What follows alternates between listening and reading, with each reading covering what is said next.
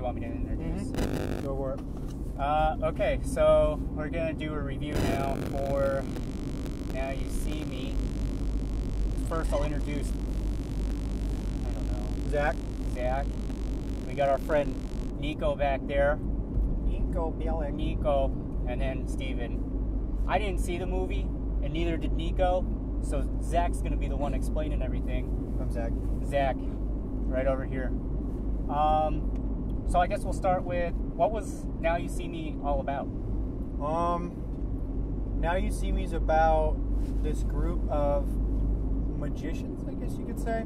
Some of them have, like, you know, like one's like a psychic, or like a psych. I don't remember what they use. They have a specific name for it. But basically, you can tell a lot about people. And then there's just all these different kinds of magicians, and they all have their little different talents and stuff. And they all get rounded up. At the beginning, they're all doing their own solo acts and stuff. And some of them are, famous, and some are.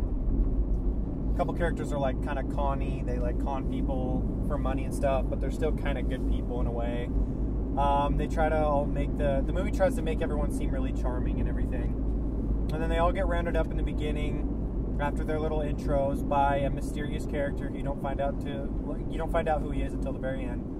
And they're all secretly working for him to do this mission. I don't know, man. Parts of it lost me a little bit partially because I was a little tired and it was a little late showing, but partially just because this movie kind of really is like, hey, you should care about this. And it's like, with doing that, you don't care. I don't know. So it forces you to care? So it tries to force you to care about what's going on, and I just didn't. It could be just me, because it's getting pretty good reviews, so I feel like it might just be me a little bit. I didn't really have any expectations seeing this movie, so it's not that, I had high expectations or anything, and it just sort of left me feeling like I didn't need to see it, really. Honestly, like I don't... So were you asking yourself why you were there when you were watching it? Yeah, I was asking myself, like, why am I even watching this? Like, to be honest. And I'm not really a fan of... Sorry to bounce around. I'm not a fan of that kid. Oh, God, he drives me nuts. I'm sorry, but I hate him. Like, I hate him as an actor.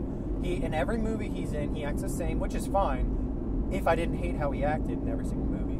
He's just annoying. His voice, he seems really nervous when he talks. Oh, Jesse Eisenberg. Jesse Eisenberg, I think is his name. Something like that. He's in, like, that Facebook movie. He's in Zombieland. He's in a couple other ones. And in just every single one. And then in this one, actually, he kind of acts a little different in the way that... In the other ones, he's kind of... His roles are usually kind of insecure. He seems more confident in this movie. Yeah, he's really, really confident in this one. And it does not fit him well at all.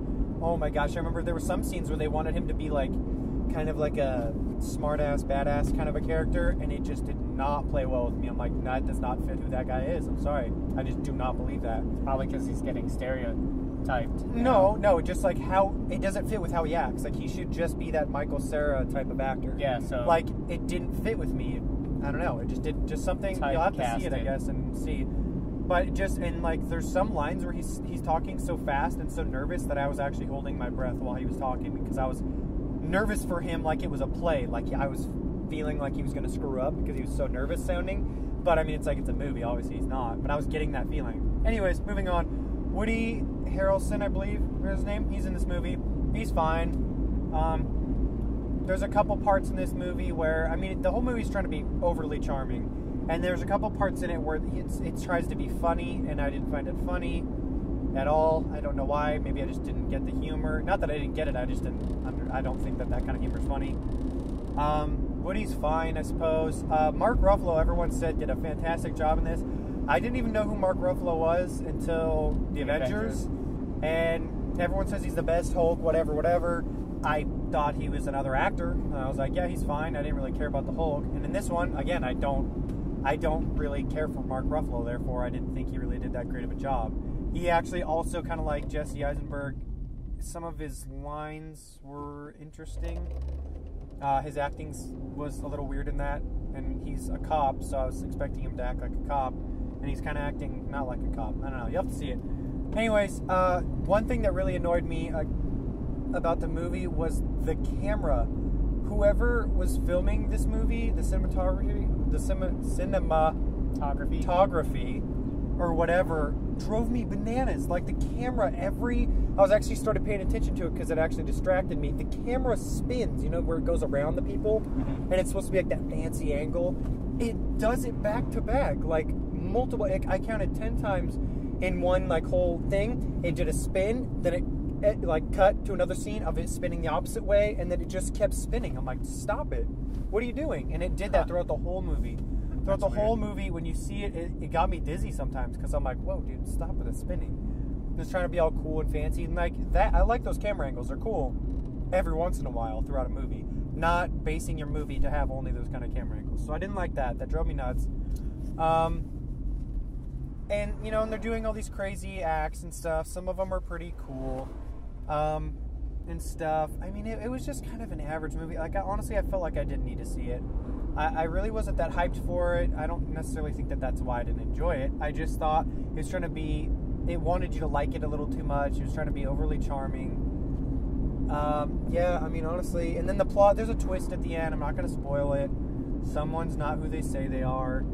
And then there's some other mini twists in there, you know, and it was a surprise. I didn't see it coming until like right before they revealed it, and then I was like, oh, you know what, it's probably this person. Yep, it is. Okay. Yeah, I mean, if you really like magician movies, if you were a big fan of like maybe The Prestige and you want like a softer version of that or something, I don't know, I suppose you could go see it matinee. I wouldn't pay, you know, $8 or $9 or even $10 to go see it, honestly. It's worth a rental, I suppose. I definitely wouldn't buy it, and I definitely wouldn't see it again. Even if all my friends were going, I probably wouldn't go see it again. I do want to see it one more time later, probably when it comes out on DVD. I might, you know, wait for one of my friends to like Netflix it or something to see if my opinion's changed. Because I was kind of tired, I will admit that, but there's actually one part where, in the middle of it, where I actually fell asleep. So, but I only blacked out for about like a minute or two. So you're saying it's not a movie that could keep you awake? No, yeah, it couldn't. It could not keep me awake, and we saw it at like 10, so it wasn't, you know, super, super late, but it definitely helped put me to sleep. So, like right towards the middle, there was just a lot happening, and I don't know, and I just wasn't caring enough about it. But anyways, definitely rent it if you like those kind of movies. If you like really like Jesse Eisenberg or Mark Ruffalo, or they had a couple people from Batman, and they had Morgan Freeman. You know, he was fine in it. He was actually pretty cool. I actually like Morgan Freeman in it. If you're a fan of those guys, I mean, I guess go see it. I'm a fan of them. I wouldn't really want to go see it necessarily. Yeah, it's an average movie. See it matinee if you like the people, and then see it on DVD if you can wait. I would wait and get it on Netflix or something for free, or if somebody rents it. So anyways, yeah, that's my review. I'll give it 2.5 cardboard boxes out of 5. No, not a fan. Their magic tricks didn't impress me. Their little rabbit out of the hat. I don't even like rabbits anyway, so I don't even care about that. Anyways, stay tuned. Look at my butt. There it is. You messed this up again. What?